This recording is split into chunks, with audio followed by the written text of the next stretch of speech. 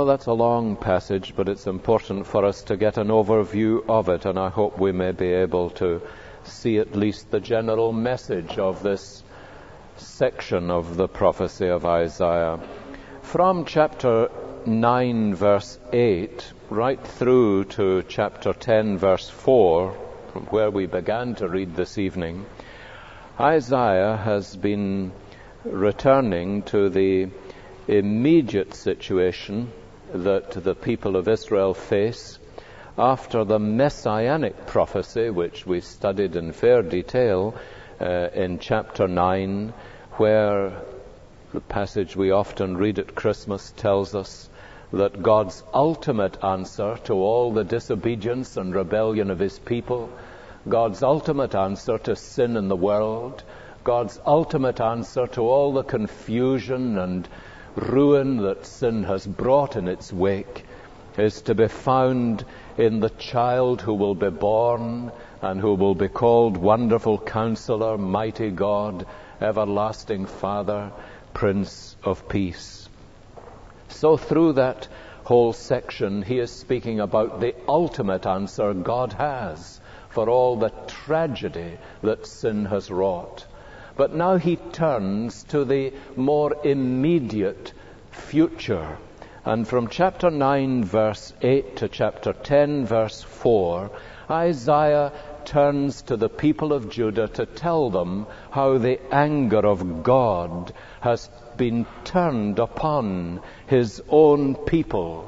And we discovered when we were looking at that section that there are four things in chapter 9, verse 8 to 10, 4, which draw out God's anger in every generation.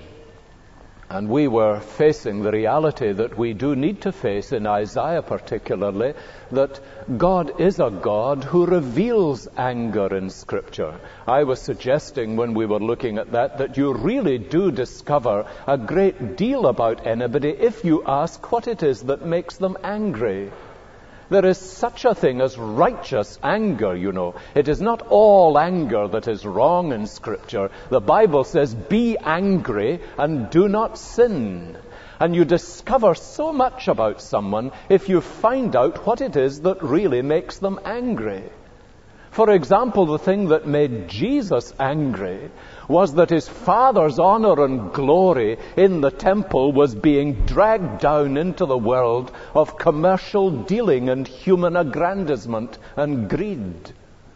And it's a very telling thing to ask, what is it that really gets my dander up, as we say? What are the things that really upset me? What are the things that really grieve me? Are they things that really just affect my own pride and my self-importance? Is that the thing that cuts me most? Or do I find that there are certain things about the honor of the name of the Lord my God which really cut me deepest to the quick? Here is Isaiah telling us there are four things that have drawn down God's anger upon Judah. Pride is the first of them in verses 8 to 12 of chapter 9. Misleading leaders is the second in verses 13 to 17. The elders and prominent men are the head. The prophets who teach lies are the tail. And he's speaking about the misleading leaders that Judah has had. Ruthless greed is the third in verses 18 to 21, where he tells us that wickedness burns like a fire. By the wrath of the Lord the land will be scorched, because, verse 20, on the right they will devour but still be hungry. On the left they will eat but not be satisfied. There is this picture of the ruthless greed of those against whom God's anger is turned. And in chapter 10, verses 1 to 4, injustice. Now, in chapter 10, verse 3, one of the central things that Isaiah confronts them with is that there is going to be a day of reckoning. And he asks in verse 3, what will you do on the day of reckoning when disaster comes from afar? And we need to live in the light of that all the time, that there is a day of reckoning for individuals, for a nation like Judah, and we'll find this evening for a nation like Assyria, for the whole race. There is a day of reckoning, and the great issue Isaiah presents them with, and the prophets do it regularly, is what will you do on the day of reckoning? Judah had been so privileged. They had had from God so many favors, and they had still turned their back upon him. And Isaiah asks them, what will you do on the day of reckoning? Now, God's reckoning was to produce judgment upon Judah, as we've been discovering again and again as we have gone through this part of Isaiah. But the instrument of his judgment was the land of Assyria. If you've been with us long through these weeks, you will remember that Judah's great sin was that instead of trusting the Lord and believing his word and casting in their lot with him, they had turned to this powerful nation and put their confidence in human power and human wisdom and ingenuity and cunning, and they had made an alliance. They had gone and got into an alliance with Assyria and began to believe that's where security was found. Now, you and I know that security for the people of God lies only in one thing, and that is putting their absolute confidence in the Lord their God. That's true for every generation and for every man and woman. But Judah put their confidence in human things, human resources, human power. And that very power of Assyria became the instrument of their own destruction as a nation by God. And of course the question that arises from verse 5 onwards is, how can God take up and use a pagan nation like Assyria? He is saying to them all the time, here is Assyria, and Assyria is going to be the instrument that I am going to use in order to judge this nation of Judah. If you can imagine the situation being brought into nearer modern times, can you imagine God saying, here is Nazi Germany, and I am going to use Nazi Germany as an instrument of my purpose to destroy this nation which has rebelled against me? Because the question arises, how could God use such a pagan nation as this?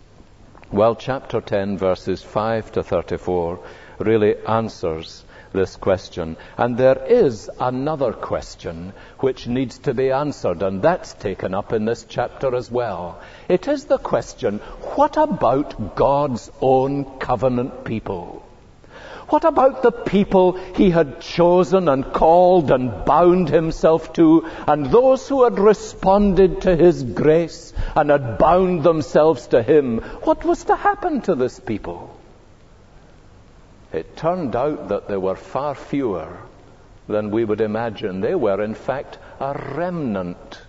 And if the males amongst us don't know what a remnant is, the ladies will certainly know what a remnant is. If you get a piece of cloth, you know, it's just a small part from the larger piece. It's a remnant, we say.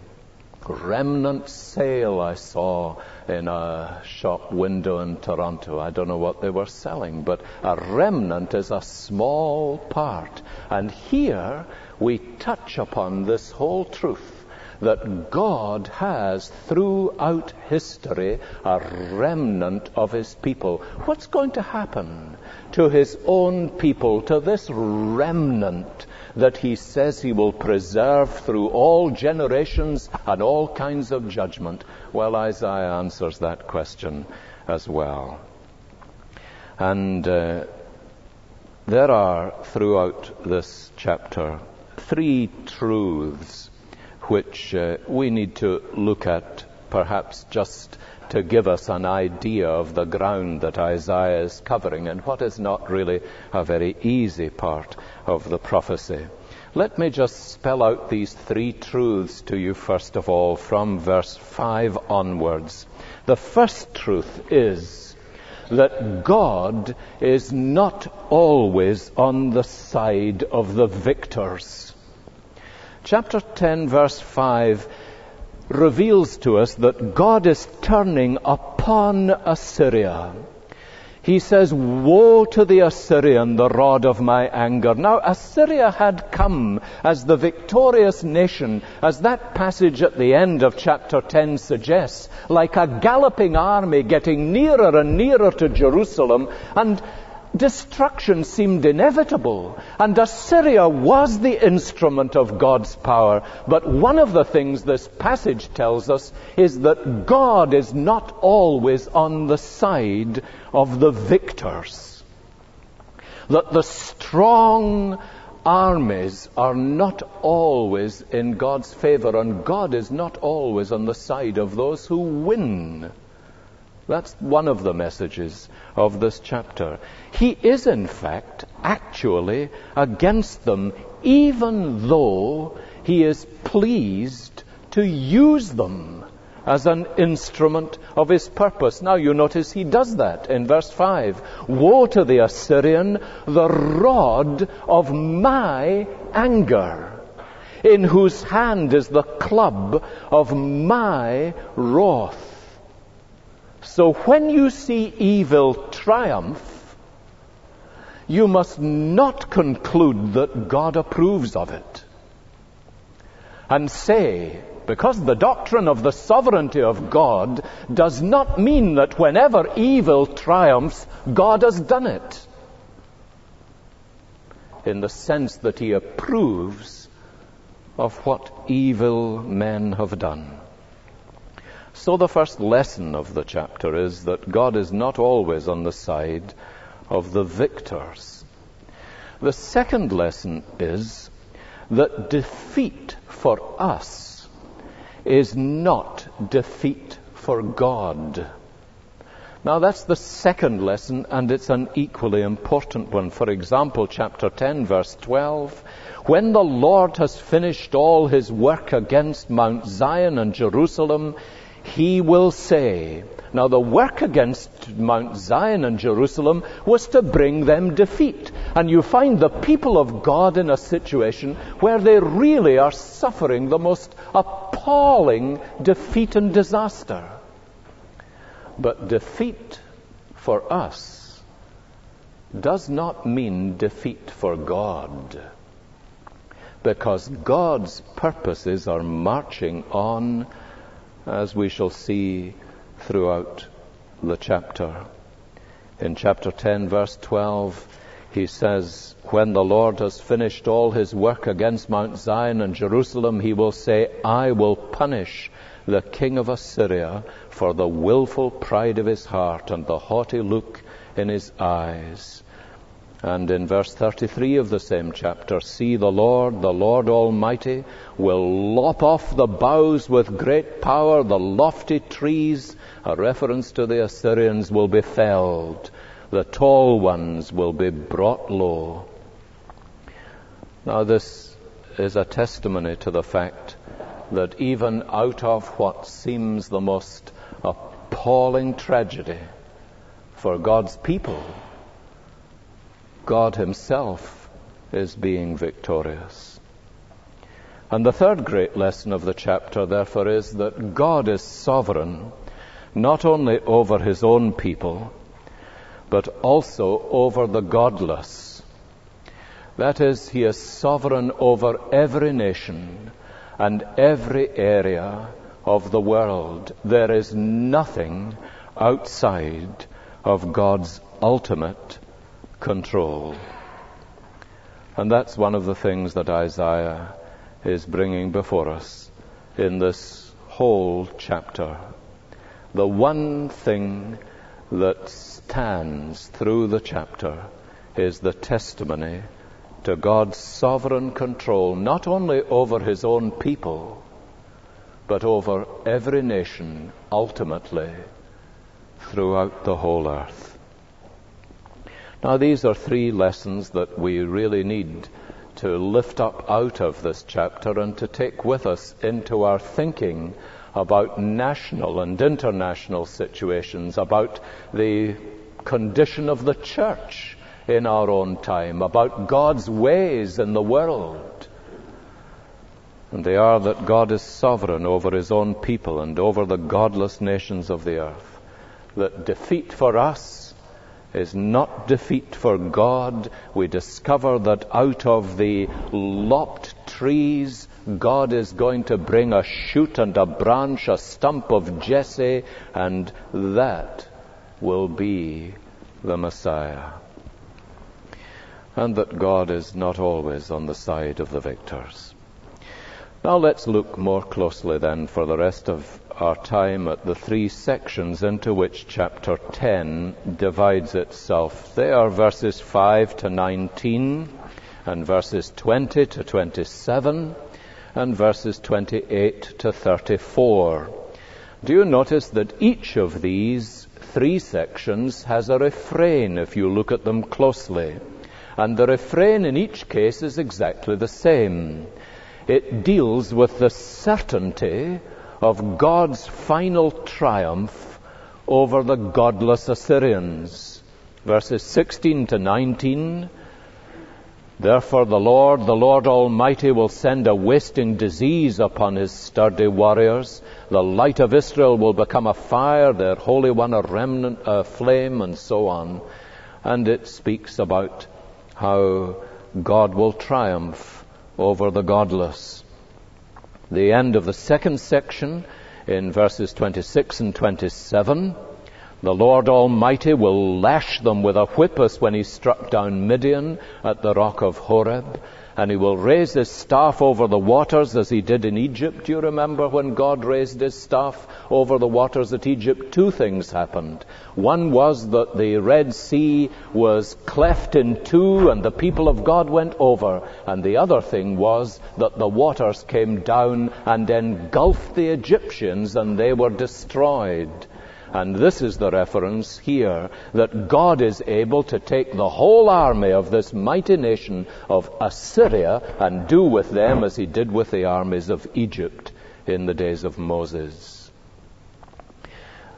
Then in this last section, verses 33 and 34, see the Lord Almighty will lop off the boughs with great power. The lofty trees will be felled, the tall ones will be brought low. He will cut down the forest thickets with an axe. Lebanon will fall before the mighty one. So in these picturesque ways, God speaks about the way he is going to destroy the Assyrians. First, as a flame of fire and as a wasting disease in the first section. Secondly, as he did with the Egyptians, engulfing them with the rod of his power. And thirdly, as a forester would have gone through a forest and made the place totally devoid of trees, so God will lop them down.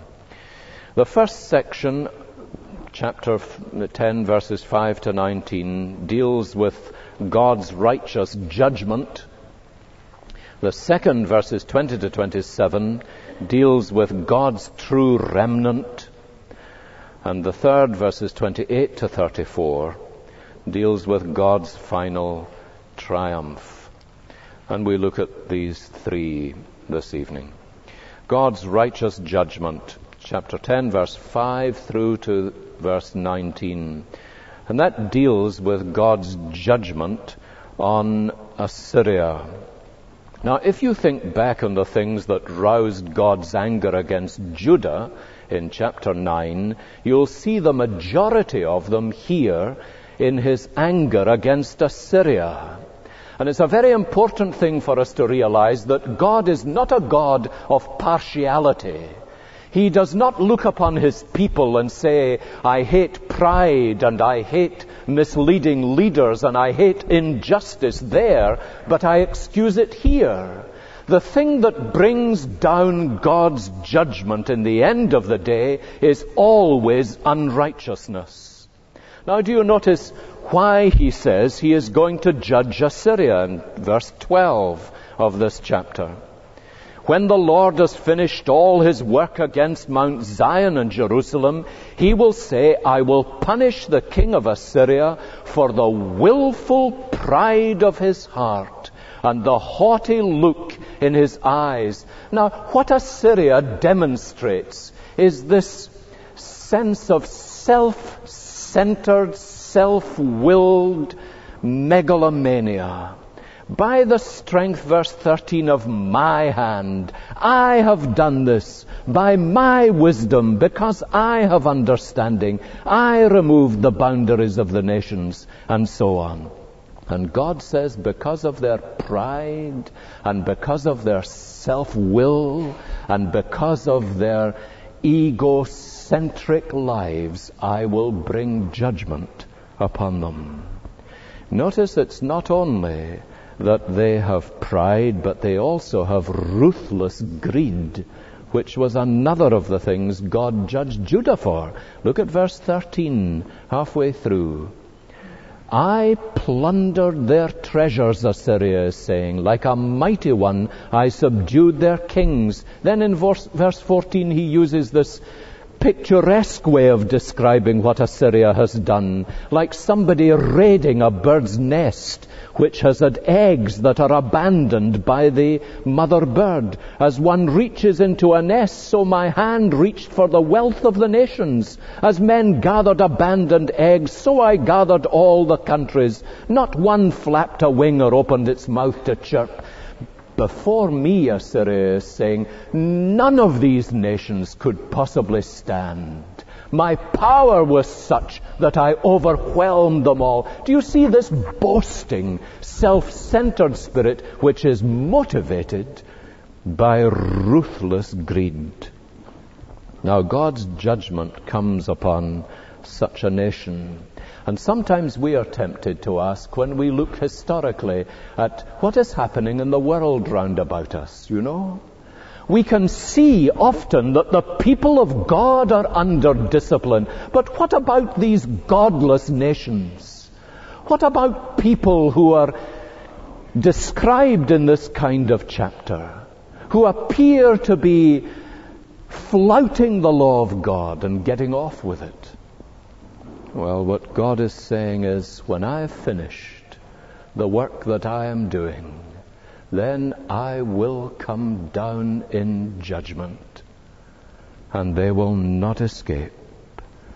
And God's judgment on Assyria in verses 16 to 19 is described in two metaphors. One is sickness, and the other is fire. Verse 16, I will send a wasting disease upon his sturdy warriors. Under his pomp, second half of verse 16, a fire will be kindled like a blazing flame, and the flame will be God himself coming down amongst them in a single day. It will burn and consume his thorns and briars, and then moves off into another metaphor, the metaphor of a forest which is being destroyed. The splendor of his forests and fertile fields it will completely destroy, as when a sick man wastes away. Now there is in secular history some suggestion that the nation of Assyria experienced precisely that kind of disaster amongst its troops and throughout its people, so that in the end of the day its army was reduced to the point where in verse 19 Isaiah says, the remaining trees of his forests will be so few that a child could write them down. That is, the might of Assyria was reduced to something that was almost comically small. Now this is God's righteous judgment. I think it's a very important thing for us to recognize as we look out at the world and as we look down through history and look at our own daily newspaper, that the one thing that is going to be true, whatever else we may not know, is that God is not mocked. Never. And that the last word always belongs to God. That's the first section. The second section deals not only with God's righteous judgment, but with God's true remnant. And you'll notice how at the beginning of verse 20, Isaiah turns to this theme of the remnant of God's people. The question, you see, that arose was, is God in his wrath going to cut off his people altogether? Is he going to make an end of his grace? Is he coming and saying mercy is ended, judgment is the only word? And Isaiah says, no, God will always have his people. For this reason, that he has a work to do in the longer term, which he is going to give us a hint of at the beginning of chapter 11. And God is preserving his people. Even in the darkest hour of history, God is preserving a remnant of his people. They may be very few, but God is preserving a remnant. Now, I don't know if some of you realize that within living memory, certainly within my living memory, there was in Scotland a time when it would have been possible to become profoundly depressed because of the number of biblical evangelical causes that there were throughout our land. In the divinity faculties of the universities, for example, you could have counted probably on two hands the number of evangelical biblical students that there were. And people, I can remember in the earliest days of my Christian experience when I was coming up to 20, people being depressed and distressed about the barrenness of the land spiritually, particularly in the Church of Scotland. And it's a very striking thing. I can remember it still, sitting in the manse of Springburn Hill, and Dr. Bill Fitch, who ministered in Knox Church in Toronto after he left Springburn Hill, saying to some of us regularly, and it was a word of real encouragement, I can remember, never forget that God has his own cause nearer to his heart than you have. And he has a remnant of his people whom he will preserve. And that proved to be true. And you will know that whatever the future may hold for us, there has been a work of God's grace, certainly in the Church of Scotland, so that in this past week there were something like 200 evangelical ministers gathered at Crieff. I wasn't there amongst them, but there was a great gathering of these men, and God has done something. He has preserved a people. He has his cause nearer to his own heart than we ever could. Now, that's a tremendously important lesson for us to learn. That we dare not tremble, as it were, for the ark of God. We need to remember that God is the sovereign Lord, and he has his own cause and his own people nearer to his heart than we could ever have. And this is what Isaiah is saying. In that day, the remnant of Israel, the survivors of the house of Jacob, will show certain characteristics. Now, what are the characteristics of the true remnant? You will know that there is a remnant. The remnant is often, I was saying, small. And the marks of the true remnant of God's people are here. Do you notice two of them are given to us by Isaiah? One is true heart repentance. The survivors of the house of Jacob, the remnant of Israel, will no longer rely on him who struck them down, but will truly rely on the Lord, the Holy One of Israel. And true heart repentance is just precisely that. No longer this, but that. It is a turning away from one pattern and one way of life and a turning to another pattern. And the other side of that true heart repentance, you see, is the other side of the evidence of the true remnant. It is not only true heart repentance, but true saving faith.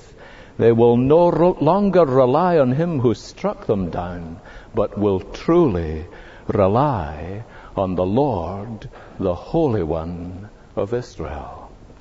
So what are the great hallmarks of the true remnant?